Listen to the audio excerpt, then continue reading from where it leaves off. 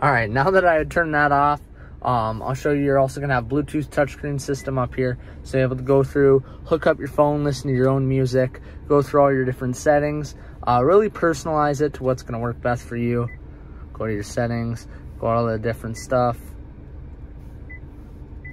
and just kind of personalize it to what's gonna work best for you in your everyday life. Like I said, hook up your phone, listen to your own music, make phone calls, answer phone calls, all the good stuff.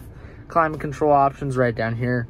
Fan speed, modes, and temperature, of course. Traction control options right there. So you can turn traction off and on. 12 volt down below. Auxiliary and USB import right there. Storage compartment down here. Cup holders right here. Shifter, I'll show you smooth. Shifts really smoothly. Drive. Neutral. Reverse. Park. Awesome. E-brake goes down nice and easy. Armrest right here as well. Cup holders down below. Glove compartment right here. Storage compartment right there as well. OnStar up above. Mirror right there. Cool. Let's go ahead and make our way to the exterior one time.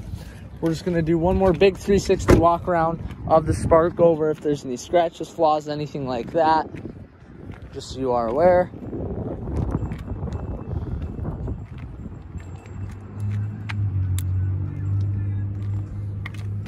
Looks like there's a little dent right there on the door. And there.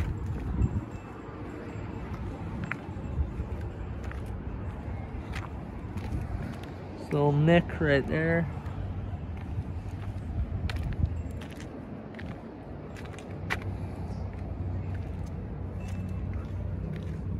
Little ding right there.